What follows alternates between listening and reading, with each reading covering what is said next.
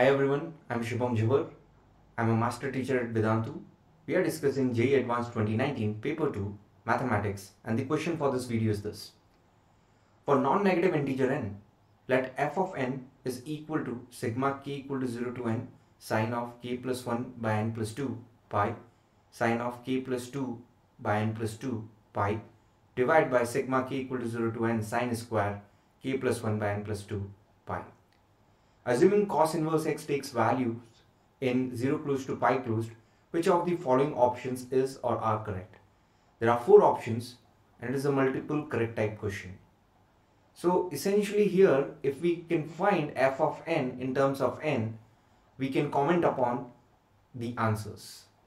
Now to solve this question, we would be in need to have the formulae for sum of sine series and sum of cosine series where the angles are in AP. So for example, sine A plus sine A plus D plus sine A plus 2D plus so and so forth, suppose there are n terms, then the summation we can write as, in a concise way, in a simplified form, sine of number of terms multiplied by common difference of angles divided by 2 multiplied by sine of first angle plus last angle in this sequence of angles A plus D, A plus 2D, so and so forth. The angles are in AP. First angle plus last angle by 2 divided by sine of common difference of angle by 2. Similarly, cos A plus D plus cos A plus 2D plus so and so forth. The sum of n terms we can write as sine of number of terms multiplied by common difference of the angles by 2 multiplied by cos of first angle plus last angle by 2, where first angle last angle are respectively the first and last angle of the sequence of angles which are in AP, A plus D, A plus 2D, so and so forth, divided by sine of common difference of angles by 2. Now you can also note that in the two formulae, only this term, the second term of the numerator, is different in sine and cos. Rest is the same. So let's solve this question. So here, to possibly be able to use what we have just now seen, I should be multiplying numerator and denominator by 2. So in numerator, 2 sine A sine B essentially becomes cos of A minus B minus cos of A plus B. So cos of A minus B or B minus A is essentially the same thing. Why? Because cos of minus theta is cos of theta only.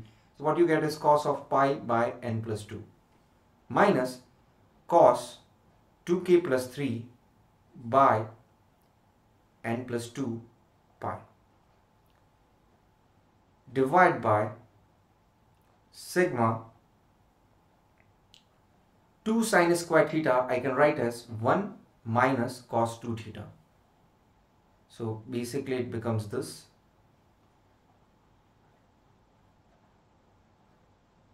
This whole summation. And k varies from 0 to n, and so below also it varies from 0 to n. Now if you see carefully, the numerator, as I add or as I add these terms, cos of pi by n plus 2 is not varying with k.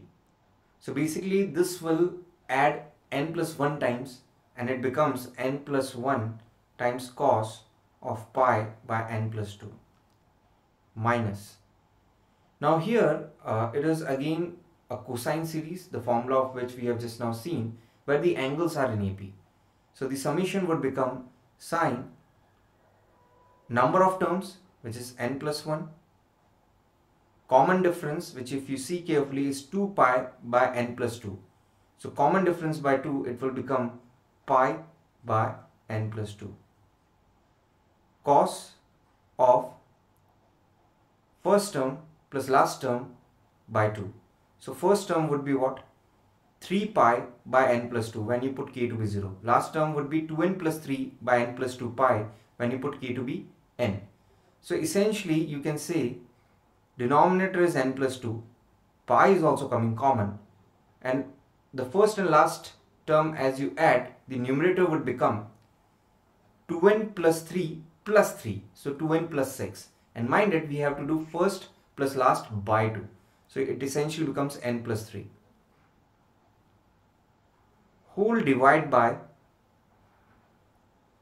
we also have to consider one more term in denominator, which will be sine of common difference by 2. So common difference is 2 pi by n plus 2. By 2 becomes pi by n plus 2. Now here the denominator would become 1 is being added n plus 1 times, so it becomes n plus 1 minus again the sum of cosine terms where angles are in AP. So here it becomes sine of number of terms times common difference of angles by 2, which essentially is this. Because common difference in angles, as you vary k, it is 2 pi by n plus 2. So by 2 it becomes pi by n plus 2. Cos of first angle plus last angle by 2. First angle is, you put k to be 0, 2 pi by n plus 2. Last angle you put k to be n, 2 times n plus 1 pi by n plus 2. So here as you add, you'd get n plus 2 here and pi here, and first plus last in numerator would give you 2 plus 2n plus 2, basically 2n plus 4. By 2 we have to do, and it becomes n plus 2.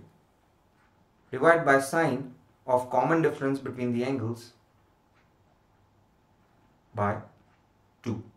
Here if you see carefully, n plus 1 pi by n plus 2, essentially you may see this as pi minus pi by n plus 2. Check it out. You can write n plus 1 as n plus 2 minus 1.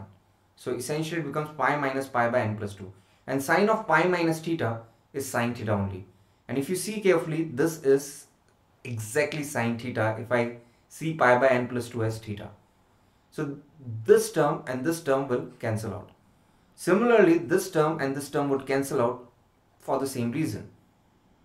Also here n plus 2 and n plus 2 is cancelling out, and what you are getting is cos pi, which essentially is minus 1. Cos of pi is minus 1. And similarly you may see n plus 3 by n plus 2 pi. N plus 3 you may see as n plus 2 plus 1. So n plus 2 by n plus 2 would become 1. So essentially it becomes 1 times pi plus 1 by n plus 2 times pi, which is pi by n plus 2. Now again, what is cos of pi plus theta? It is minus cos theta. Yeah. So essentially what you may expect is, if you see a bit carefully, numerator becomes n plus 1 times cos of pi by n plus 2 minus cos pi by n plus 2. So essentially it becomes n plus 2 times cos of pi by n plus 2. And what about denominator? It is n plus 1 minus 1 effectively. So basically it becomes n plus 2. So this essentially becomes, which is f of n, is cos of pi by n plus 2. So effectively we have got f of n to be cos of pi by n plus 2. So it looked such a, a big, huge term, but it has come out to be a very googly bush, simple term. Now let's explore the options. Here we have got f of n as cos of pi by n plus 2. So what about f of 4? You put n to be 4, you get cos of pi by 4 plus 2, which is 6. Cos of pi by 6 is indeed root 3 by 2. So this seems to be correct. As n tends to infinity, pi by n plus 2 would tend to 0. And cos of 0 would essentially be 1. But it's given half. It's incorrect. Now, what about f of 6? F of 6 essentially would be cos of pi by 8. And cos inverse of cos of pi by 8 would be pi by 8. So essentially alpha becomes 10 of pi by 8, which essentially is root 2 minus 1. Now if you just manipulate, alpha plus 1 would be root 2, its square would essentially be 2. So you get alpha square plus 2 alpha plus 1 minus 2 becomes minus 1 equal to 0. So indeed alpha, which essentially is 10 of pi by 8, which essentially is root 2 minus 1, satisfies this equation. And what about cos inverse of f of 5? F of 5 is essentially cos of pi by 7. And cos inverse of cos of pi by 7 would be pi by 7. And 7 times pi by 7 is pi. Sin pi is indeed 0. So this is also correct. So that means my answer should be A, C and D. Thanks for listening. Stay tuned for the next question.